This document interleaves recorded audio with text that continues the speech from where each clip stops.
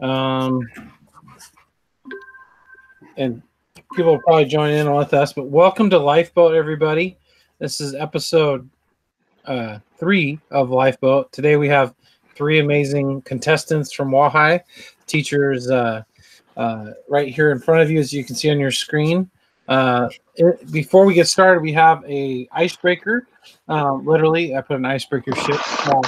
Type in the chat your name, and if you were to go out to eat, what restaurant would you go out to, and what would you have at that restaurant? So that's your icebreaker question today. So in the chat, type your name and what food, where would you go, and what food. Oh, Cracker Barrel. Ooh. I just became so Southern in that text. Yes, you did. Spaghetti Factory pasta. Good job. What type of pasta, Mila? What type of sauce? I don't know. Oh, Wawa Steak Company steak.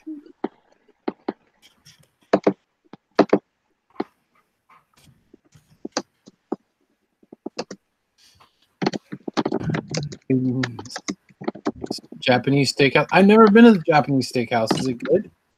Shoot. Yeah, it's pretty good. Man, I got to convince my wife we need to go out there. I've only been there twice, but the food was really, really good. Cool. The one in Tri-Cities is also really, really good. Really? Yamas, so delicious. Good. Sushi would be great too. Yeah.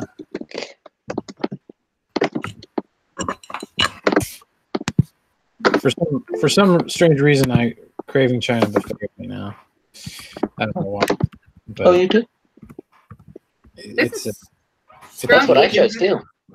Yeah. I only go there when my wife doesn't know. So that's my. She doesn't like that place, but anyway, awesome. Well, thank you guys for the icebreaker, and we're going to move on. Kind of a preview of the last couple weeks. Our very first week 1, we had these amazing contestants, and Miss Kelsey survived, sadly, and the other 2 we hope survived, but we don't know for sure. She got the lifeboat. And last week, Brent Cummings actually got the lifeboat. We all think it was a pity vote because he couldn't swim. But funny note, Mr. Postaway is a Survivor Man avid watcher, and Mrs. Higgins actually did a 80-mile canoe trip when she was a teenager. And so that was kind of an interesting fact about surviving, but they still didn't survive. It was Brent that survived. So this week we have 2 amazing contestants, or 3 amazing contestants. One famous and 2 amazing. Let me put it that way. And not infamous yet. But and so I'm going to have Catherine explain how this is going to work. Catherine, go ahead and take it from here. Awesome. So imagine this. You are on a cruise ship. You are going to the Caribbean. It's cold. It's kind of miserable. You're not sure what's going on. And COVID-19 hits, so you're stuck on the cruise ship, and then you hit a rock. So the cruise ship is sinking, and there's one spot left on the lifeboat. Why should we hire a Spanish teacher? Why should we put a drama teacher in the lifeboat? Why should we put an art teacher in the lifeboat? What do you bring to this lifeboat to make our survival successful? Let's start with Mrs. Hessler. All right. So, reasons why a drama teacher would be a great addition to your lifeboat with some jazz hands. First of all, I specialize in impromptu situations, so I'm really good at thinking on my feet.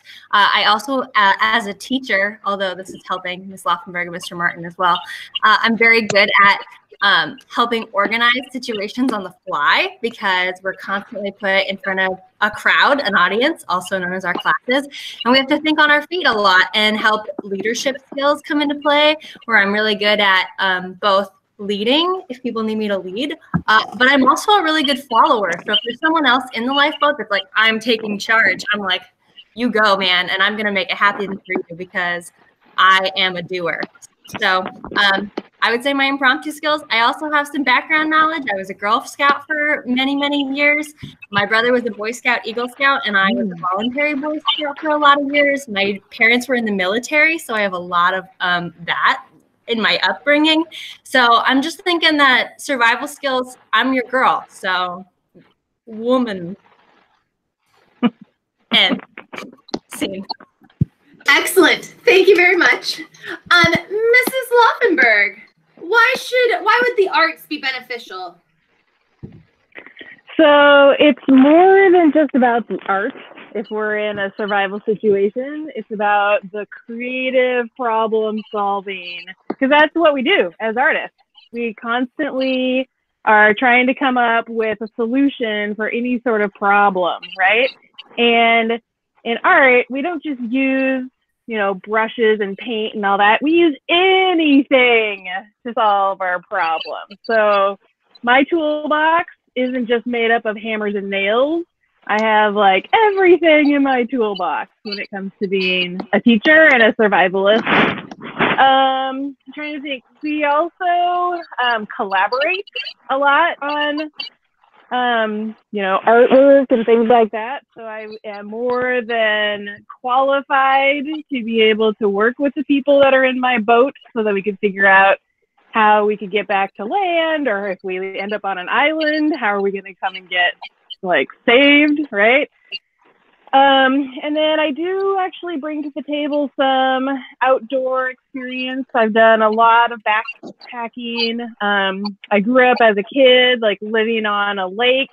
I've done a lot of boating. I know how to sail. I know how the wind works. I've done a lot of canoeing, all that kind of stuff. Pretty good swimmer. Also, we have a fish tank, so I know all about the fish stuff that's in the water. I don't know. I think that's about all I can come up with right now. I can help you out, though. Excellent. Thank you so much. Mr. Martin, what do you have to bring to the table? Okay, well, I have 3 reasons why I should get the lifeboat. One of them is I'm wearing it on my head. I got the cool hats. You don't understand how much that sun is going to beat down on your head. Well, guess what? This is from Peru. You could either borrow this one or you could even borrow this one, but this will protect your head from getting a sunburn. That's 1. 2, actually, I have 4 reasons. Second reason, if you learn a foreign language, it prevents you from getting dementia. You're going to want to go nuts on that boat, but guess what? I'll be teaching you a foreign language, and that'll prevent you from going crazy because you have to logically think it through. That's 2. 3, I used to be a history teacher, so you're talking about background knowledge. History teachers, I'm going to give them some props. They know a lot of stuff, and I will teach you that stuff. And last but not least, if you're a fan of workouts with Mr. Martin, guess what I got? Workout knowledge. If we get stranded on an island, you're going to get yoked. You're going to get so stacked. When you get off that island, you know how people come up castaways? They got the big beard and they lost all this weight. You're going to come off and they're going to be like, wow, you look great. So think about saving me and I'll get you pumped up for that reveal after the island stint. Wow, that was so educational about so many different levels. Do we have any questions from the audience?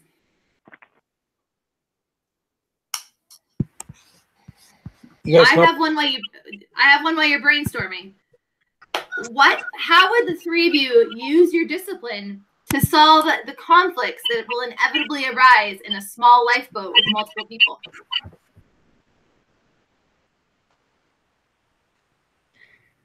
I'll go.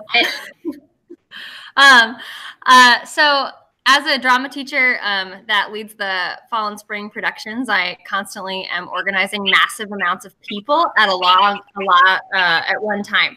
And so I think it took me a long time to learn this, but I know how to delegate, which I think would be really helpful to make everyone feel useful and be able to bring their skills to the table so everyone's a part of the team.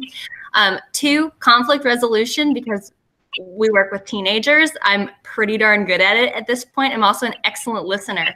So sometimes people just need to vent. Now we have a small confined space. So I also know a lot of games and like ways to keep us entertained as we're working our way toward land on our boat. So I think we could do a lot of physical activity as well as mental challenges to keep us engaged and ready to go. So I think with those skills, I could really do well in your lifeboat. Excellent. Thank you. Mrs. Laufenburg.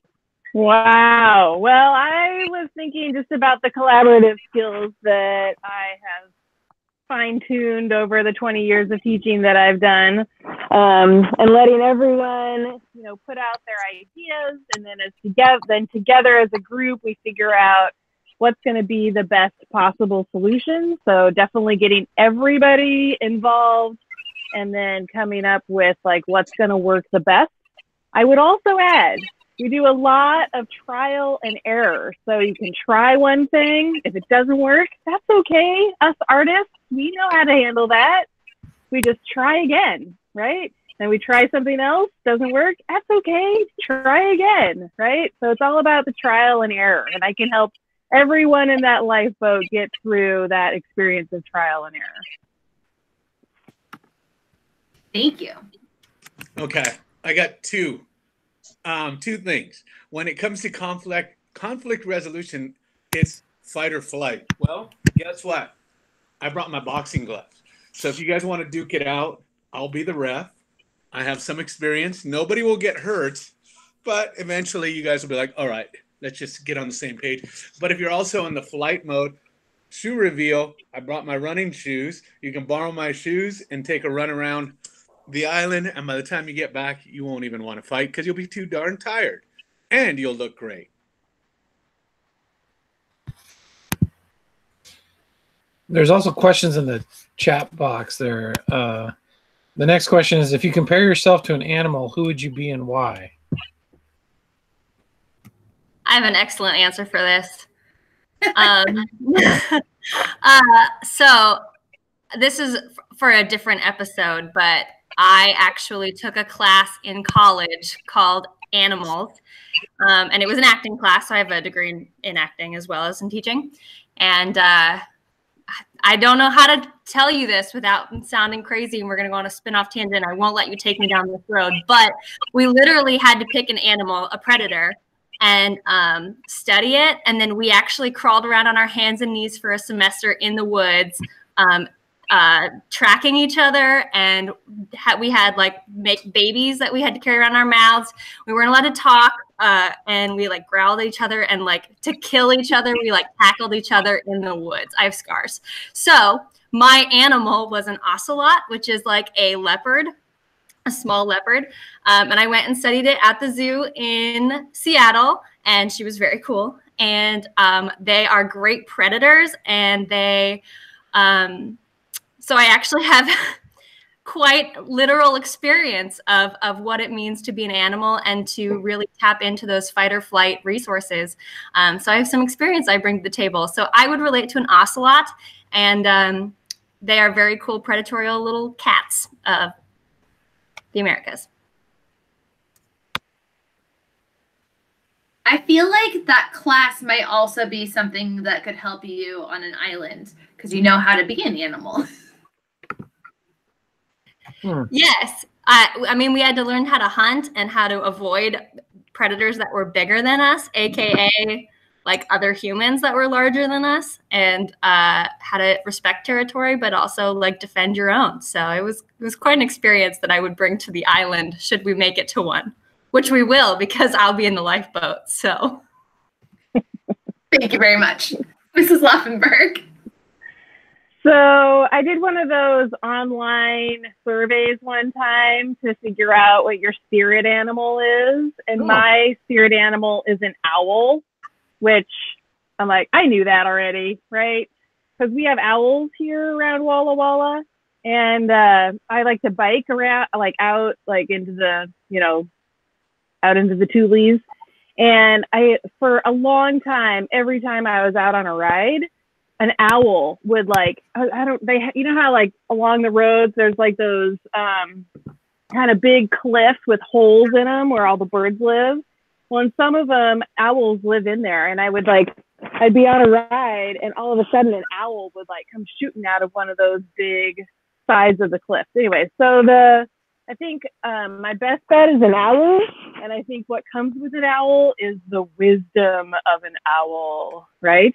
However, I would also throw in there, our family, we talk a lot of times about like what animal we want to be. And we have 2 dogs, and we always, we have a neighbor cat that sort of owns us as a family. And we kind of go back and forth between wanting to be the cat or the dog. And I definitely would want to be a dog. I think dogs are like, they have intelligence and they're survivors and they can be predators. Like I don't know, both of our dogs are super smart dogs and like figure their way out of stuff. We have one dog who she will like take off on us and we have no idea where she is. And then we'll be out looking for her everywhere and we come back and she's like sitting by the door. What the heck? But so brilliant, right? So I think an owl dog would be the best way to go for me. That's what I could offer. Okay, mine is I don't know. My favorite animal is a sloth because I saw one in Costa Rica and it was awesome and amazing. But I don't know if that's really going to help us on the lifeboat, except for I'll just move slowly about the boat and you'll be able to predict my moves and I won't be able to sneak up on you. So that might be good, I guess. Any other questions from students? Do you guys have questions you want to ask or type in the chat box?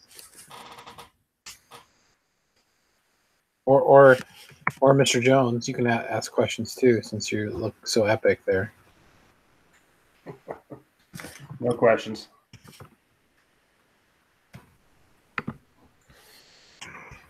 How would you feed the lifeboat?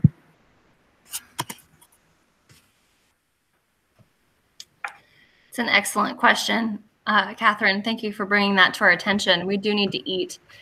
I would say I grew up fishing would probably be our best bet. And so learning I've been watching a lot of Bear Grylls, Man vs. Wild, as well as Naked and Afraid. So I actually have some thoughts on the best way to catch our fish, depending on what supplies we were able to get into our lifeboat, and how to either hopefully, how convenient it would be to have lures and hooks and line, and potentially even rods, but being able to potentially think on our feet as well on how we would get some fish in the boat.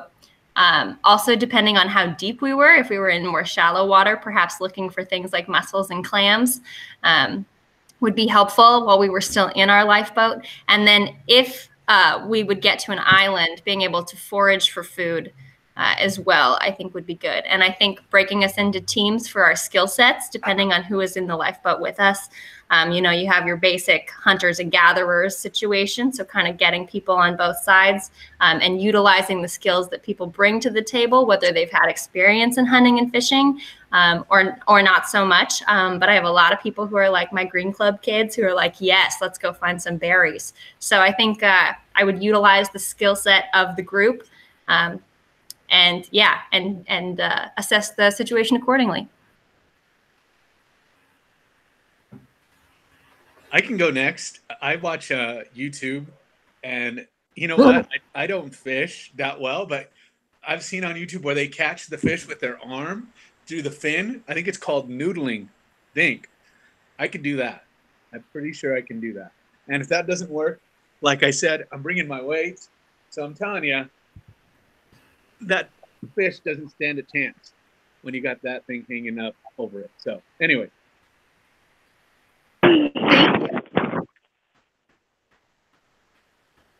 Come on. I'm getting there. Oh, there I am. Okay, I got it. So I too grew up fishing. Know a lot about it. I've been to a lot of different lakes mainly, but so I know how to catch fish. I think my tactic would probably be once we're in that boat, we'd probably focus on trying to get to an island, because if you can get to an island, then you can figure out, we can figure out what plants are edible. We can, make tools to like hunt with. We can, I'm a hiker, so I'd be more than happy to walk all over the island to try and find any kind of edible foods. So that would probably be my tactic, is to like, let's get to that island and then we can look for food. Awesome. Are you guys hunters or gatherers in your skill sets? I am gonna take a third option, and I think that if I've been elected the leader of the crew, that I'm much more of a delegator. That I think one of the people's biggest problems is they all leave at the same time, and there's no one kind of running camp. And so making sure that everybody's got jobs and feels useful and things like that. And so instead of running off with a crew, I think I would try and make sure that everybody was using their skill set to the best of your ability. So you got your fire starters and stuff, still maybe working on how to cook, maybe you got your shelter builders, you got your hunters, you got your gatherers. So I'd be trying to make sure that all of that was moving smoothly. If that is not an option that you accept, I have a little bit of both. My parents and brother are all hunters. And so I grew up eating mostly wild meat. I never really had, I eat beef, but I mostly had deer burger when I was growing up as a kid, and a lot of wild game like fish and turkey and pheasant and dove and all of that. And so I have that skill set. I have, this is maybe a non-popular opinion, but I don't have an issue with shooting a gun, but I don't hunt because I don't like to get up at 4 a.m. So I sleep. I also have fished, but also I don't mind being a berry gatherer or going out and digging in the dirt and things like that, getting my hands dirty, looking for stuff. So I'm cool with whatever the group needs, depending on who we bring to the table already.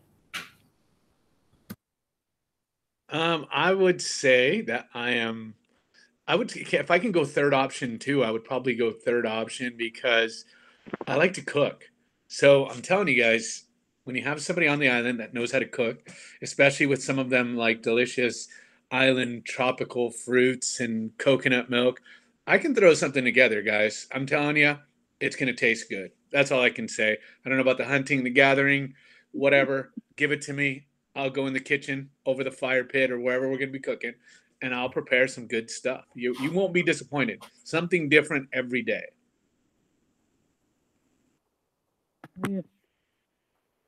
So I'd say I'm both, and I'm not a third option. I am both a hunter and a gatherer, because as an art teacher, we collect and collect and collect, and then we figure out what to do with what we have, right? And make like magic with what we've found, right?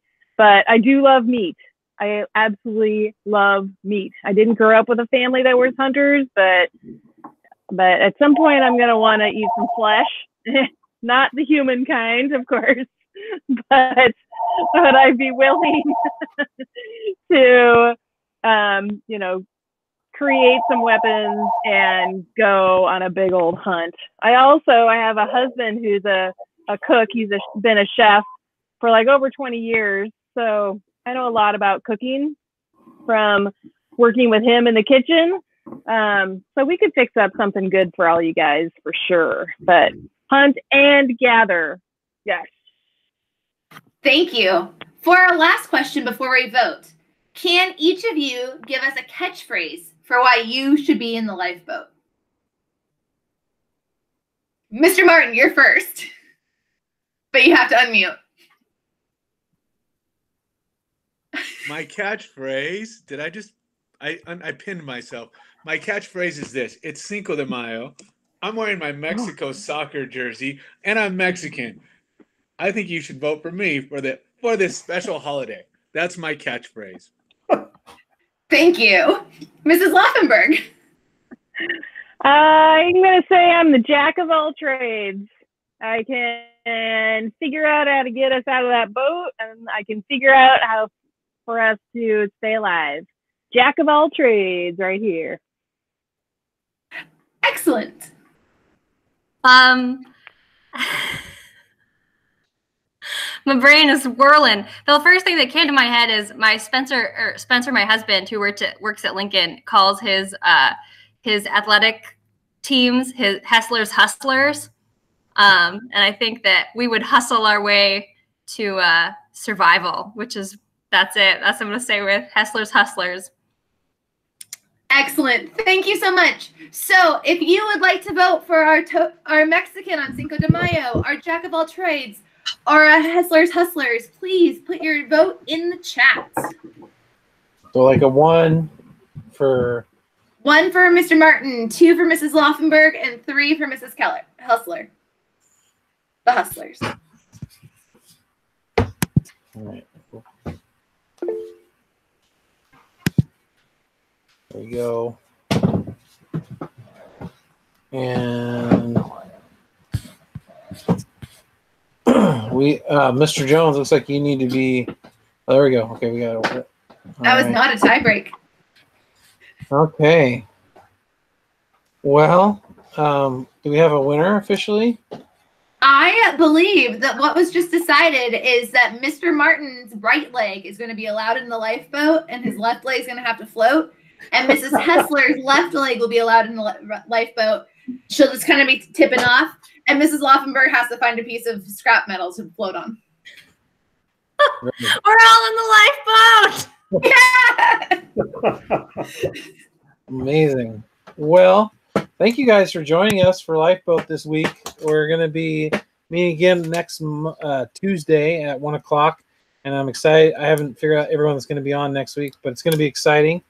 And thank you guys, teachers, all so much again for joining us, and students. So have a great week, you guys, and see you soon. Bye. All right, you too. Bye. See you guys. Thank you.